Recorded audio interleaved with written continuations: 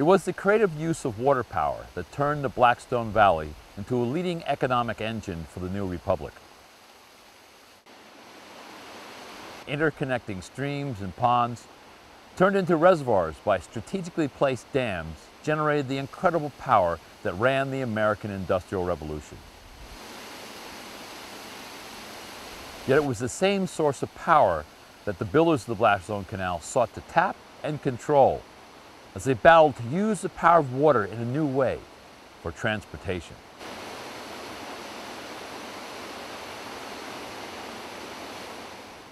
Hi, this is Ranger Chuck Arning with the National Park Service here in the John H. Chafee Blackstone River Valley National Heritage Corridor. And it was a constant battle with nature that the engineers of the Blackstone Canal faced as they struggled to use the power of water to their advantage. Now, we ended part one of our mini-series on uncovering the hidden Blackstone Canal.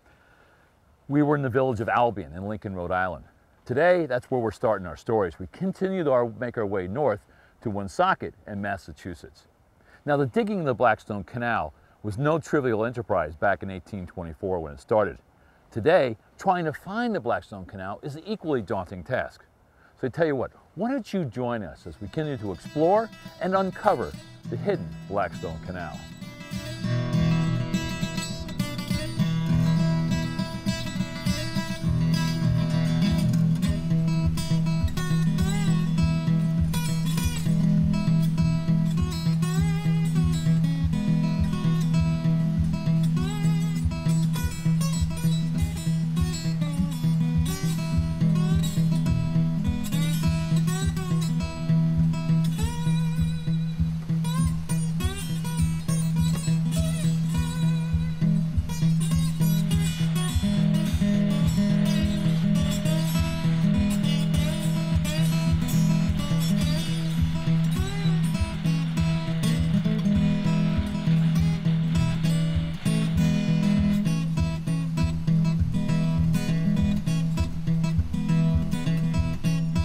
As we leave the village of Albion, the canal trench is right over here behind me, and it eventually enters the river just up ahead.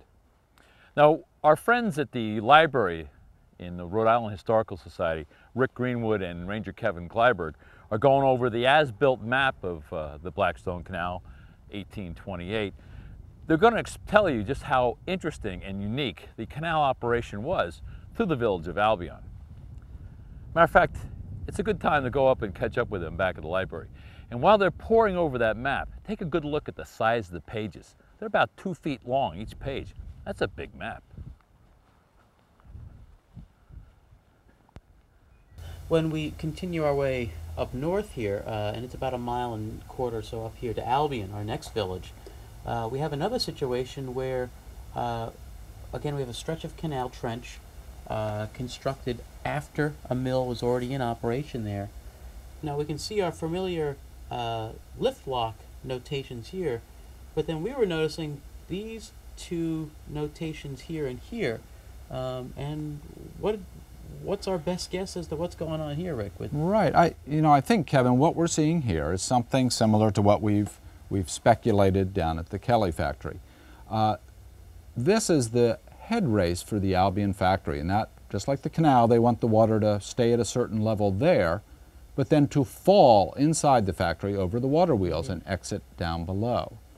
Now, there's a lock right here, and everywhere else we've seen these raceways in the canal separated because the level in the canal is affected by each lock emptying that occurs.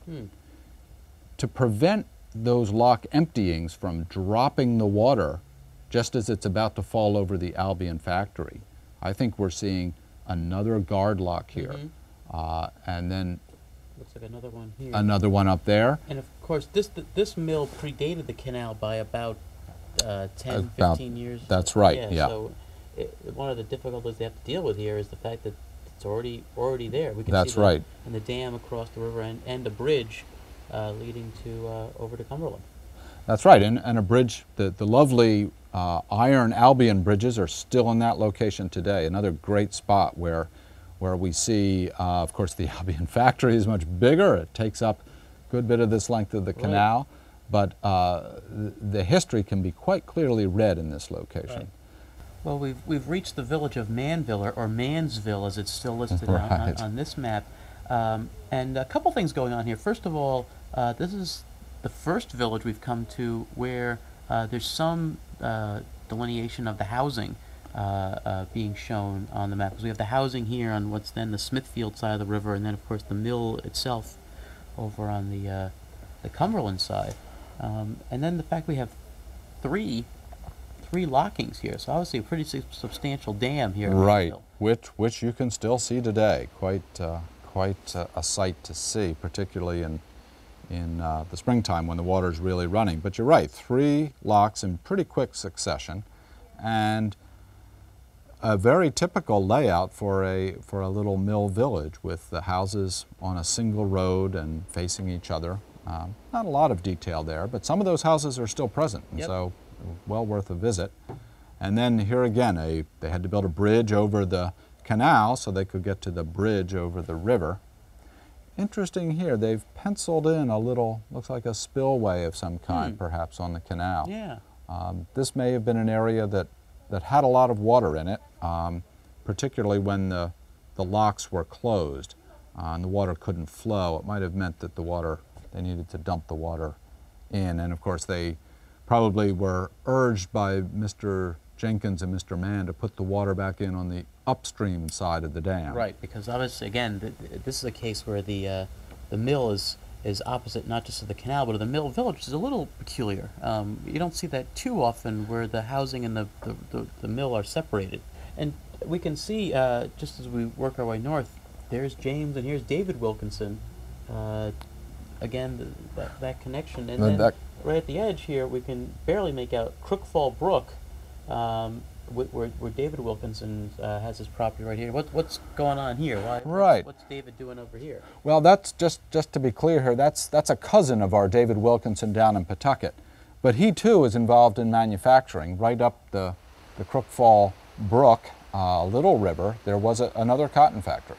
That has nothing to do with what the canal company had to deal with here, because this is all just going to flow into the Blackstone.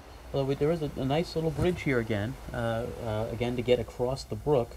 Right. And I assume a spillway of some sort to get that water into, or a culvert, something here. Yeah, what the canal records show is that they actually built an aqueduct, that they carried the canal over Crookfall Brook.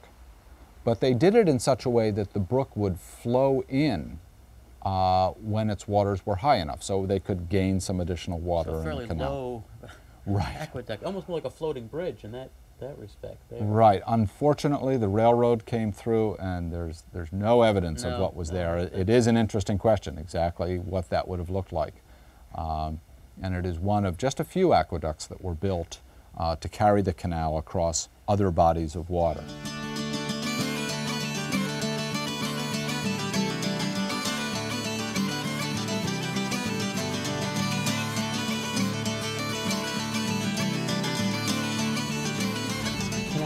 Is in the river, and then right here by this structure, Right, penciled in. looks like it's the old Hamlet Mill. Right, and of course Stephen Smith was in fact manager of the Hamlet Mill for a time, supervised its construction. The Hamlet Mill was basically a creation, a byproduct of the canal, because it was able to use the canal as a head race. And indeed we see there is a lock here because there is a drop in the river there. Nobody had yet used that for manufacturing. And when the canal came along, Mr. Carrington and Mr. Smith saw this as an opportunity to use that higher level that was created here to power a factory. The sort of bow in here that's filled in is now known as Hamlet, and of course the original Hamlet Mill has been gone for over 50 years. And in its place, taking the name of Hamlet, are the very large so-called French or Belgian mills that are located in this area, and all the housing that was built for them. So this is a case where the name has outlasted the village and factory that originally brought it into being. With the wonderful, famous French mills behind us here in Woonsocket, Rhode Island, we're looking for the final traces of the Blackstone Canal. And as you can see here, on top of a levee that was built by the Corps of Army Engineers back after the 1955 hurricane that came through Woonsocket and caused a great deal of damage and flooding. With the river here and the mill expansion and the disruption caused by the building of the levees here, all traces of the Blackstone Canal are gone. We think that somewhere between the levee and the road here is where the canal path went through as it made its way through Woonsocket. Now, Woonsocket has a marvelous history of having a lot of water in the downtown area. Of course, you'd never know that today, but to find out how it looked and why, we're going to catch up with Ray Bacon at the Museum of Work and Culture. One of the great things about working in the Blackstone Valley is all the resources from the community we get to work with. Now, we're here today with Ray Bacon at the Museum of Work and Culture because we have some really particular questions to ask about where the Blackstone Canal was when it ran through the city of Woonsocket.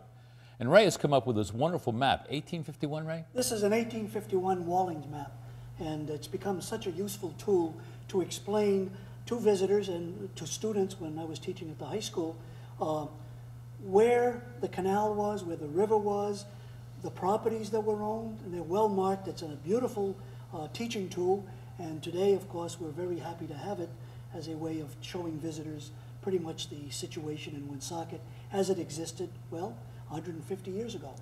And that's pretty amazing because the landscape in the city has changed dramatically over time, hasn't it? Yeah, we think about the river as being steady, as remaining the same, but through the years it's changed its course quite a bit.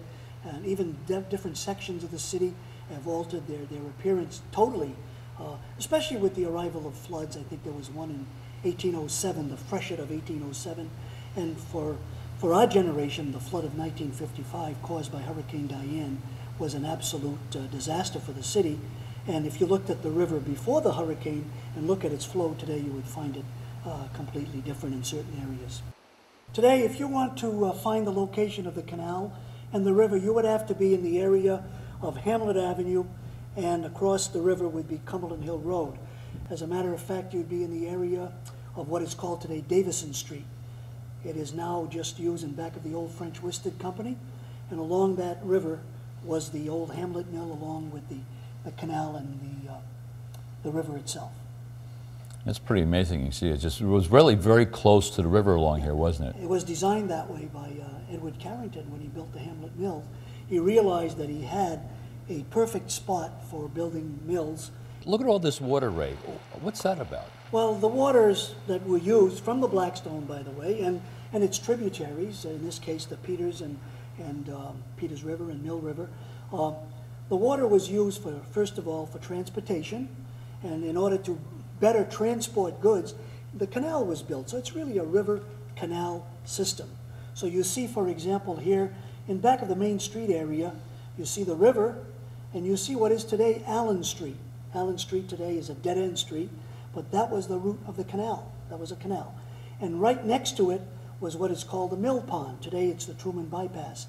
And this was water that was generated over the Lyman Arnold Trench. And for many, many years, until the building of the bypass, it was a mill pond. So you'd find this today in back of an area like in back of the Woonsocket Call. One of the things, Ray, that the map says to me is just how important water was to Woonsocket. Yeah. Woonsocket's story, or the evolution of Woonsocket from mill villages to a city today, would not have happened without the river. Without the river in terms of water power, without the river in terms of transportation through the canal system. Every village was next to an area that was associated with the Blackstone River. So the river is, as we say, the hardest working river in the United States, and Woonsocket was at the very heart of it as it meandered from Worcester to Providence. Right above the falls is where the canal entered Market Square, and the dam, of course, which was there at the time, is not the same one that's there today. Today is flood control dam, or the flood control gates, which were installed after the flood of 1955. And as you follow the river, you go upstream to the area of where the canal entered the river again. The vestige here would be a street called Water Street in the area of Fairmount. This is where the canal was and cut through and creating the area called Bufham's Island. Some people have often referred to this as the island. When the young Woonsocket, Fairmount, and North End people used to play ball, they played right there on what was known then as Bufham's Island, but just known as the island. No kidding, no kidding. And then again, once again, up here, it's back in the river for a little bit, isn't it? Back again, it's the river canal system, and it re-entered the river and went up the area of what is River Street today, as it went up all the way up to North Smithfield, the Waterford area, and Blackstone. Now, the other thing interesting for folks is there actually had to be a tow bridge crossing it for the horses to cross over the river. Well, in this section, of course, people still refer to this River Street area as the towpath. Really? Yeah, people today, the old timers, I'm one of those probably at this point, but when they say, where did you go? We went up near the old towpath. Even though people probably don't remember the towpath, its name has stuck through the years. That's pretty impressive history of the canal, how it still lasts, terminology lasts even sure, today. Sure.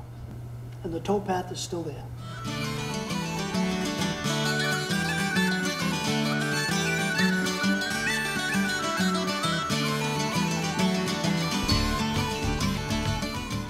We see W&D Farnham welcoming Darius Farnham, two, again, brothers who had their own mill operation going on in what's then right on the border of the towns of Smithfield and the town of Blackstone, Massachusetts. We're about to cross the line here for the first time. That's right. I think the engineer is penciled in. Yes, for our own for our the state line here, and we can see again the canal. It looks like being used as a little pond that's been added in there. But the canal being used as a source of power for a mill. Once again, this creation of a waterway at a high elevation made it possible for manufacturers to tap that and drop it to a lower elevation. Although the factories themselves are also gone, their ruins survive, and it's possible to do a little industrial archaeology and see how that system worked, how water came in at the upper level and then went into this pond and then passed over the water wheels to set the cotton spindle spinning.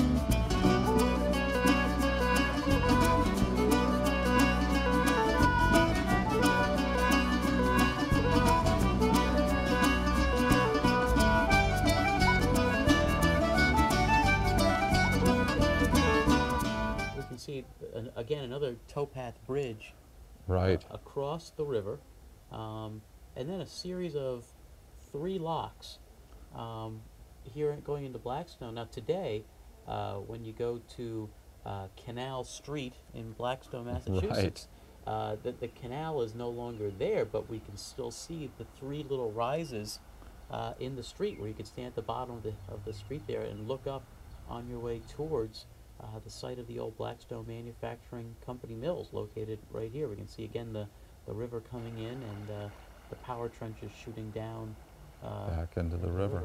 Yeah, and of course the Blackstone mills were, when they were built, 1809, 1810, were some of the biggest mills in the country. And the village continued to grow. It's a good point though, Kevin, that if you go down on Canal Street, just sort of try and imagine that as a waterway with boats moving by. It's a remarkable thing to think about it, and it would almost seem surreal to see it today, to see a boat go sailing down Canal Street, and yet in 1828 that was the big news. And so that's a case where we have an area where the canal is gone, but it's been replaced by a street.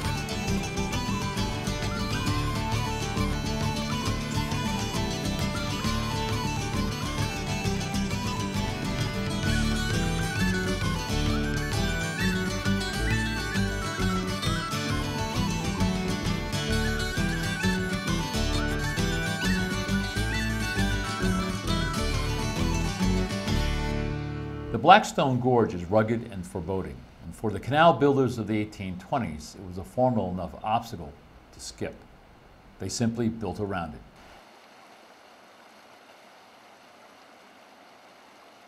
And today, this part of the canal is easily visible and in pretty good shape. From here, the canal weaves its way in and out of the river as it makes its way north through Millville. Notice how bucolic and pastoral the landscape here in Massachusetts is. It is very deceiving for an industrial valley. The fact of the matter is, most of this land was treeless, pastures and fields. Wood was a valuable resource. It was needed for cooking, heating, building, and it was an important export as well. So the landscape the canal builders were working in has changed considerably since the canal era in 1828. As we make our way up to Millville, we're going to meet Margaret Carroll, local historian, one of our very own volunteers here in National Heritage Corridor, and one of those people who manages to make things happen here in the Blackstone Valley. Margaret's going to explain to us the landscape of Millville during and after the canal era, and she has some really cool maps to show us too. Now Margaret, before we talk about the canal, let's talk about the changes in the landscape that Millville is famous for, because there's not a lot of mills you find in Millville anymore, are they? No, there aren't. What happened to them and where are they today? Okay, well, most of the mills are gone. Fortunately, we have the remains of some of these mills as proof of all of what's shown here on the map. But first, let me tell you, as far as orientation, they've changed that. These early maps refer to this as the west bank of the river. And of course, this would be the east. Today, this is referred to as the south bank. And of course, the north bank. So this is what creates some problems when people go to old maps and they get into the north, south, east, and west of it. But if they're on the site, it's easy to determine. Because this is the canal right here as it entered the mill pond it created above the dams. This would indicate that the canal went out into the river. That is incorrect. The canal came up from the Millville Lock this way and came right along by the river, right here, and in doing so, it created an island. And that has also been one of the mysteries of the maps. This is the original island. That's where the first grist mill in Millville was built. And that was back in 1732. And we fortunately have the grist mill stone from that mill. This was the first island created by the division of the river. However, when the canal was built, it created a second island, a much larger one. And that's where the greatest complex of mill buildings would be seen. And all of those foundations are right there, as is the remains of the canal. And those are clearly evident. I was hiking there just the other day, and it's a wonderful location because you can see some of the real artifacts of Millville's history there, very evident. And the river is beautiful there. There's no question about it. And that portion, this section right in here, is what we hope someday we will create as a historical site that people will be able to walk through and see all of that. It's a beautiful area of Millville, and we have some of the remains of the mills. The section of this mill right here, where it sent the water out into the river, is still there. You can still see that beautiful stone arch on the Blackstone River side. That is a beautiful arch. That is a beautiful arch. Now let's hold on. Let's grab another map for a second here. If you went farther east down the river, you would come down to the Blackstone Gorge, into that wonderful section which we referred to as the High Rocks. That's right in here. And again, for industrial purposes, the river was divided there. This is and this is 1831. So the river now became out of Blackstone, and this is the dam at the gorge right here, and the river came up this way, all the way through as it flows through Millville today. However, the canal had to be built right in here, and this is still this is above the gorge, and the canal was built right there and parallels the river. If you can see it really winding through, because as often as possible they went back into the river instead of digging the canal along the banks of the river. And then you come out. Now here we are at the Millville Lock, and the canal crossed. There was an old canal bridge there. You come up the canal, and as I showed you on the maps earlier, and this takes us right to this little dot here is the first island in Millville. This is a wonderful map of the canal in 1831. This is 1854, and again, you can see right down in here, all you have to do is look for the mill buildings in order to find, this is the river where it splits right here. This is the mill pond. In fact, on this map in 1854, it's referred to as a mill pond. I see that. So you must know it was highly significant. And then the river split, and now here are the mill buildings on that island created by the canal. This is the canal right here, all the way up. It's shown so clearly. All of this, you can back up to these mill buildings, but all of this in between. Now, if the canal was dug, there had to be a berm, and there had to be a towpath, and the towpath in Millville was on this side of the canal, and it came up this way, and all of that is down along the riverbanks that we could create a very, very beautiful historic walk from Central Street down to the Millville Lock, and that's a hope and a plan that will come true someday.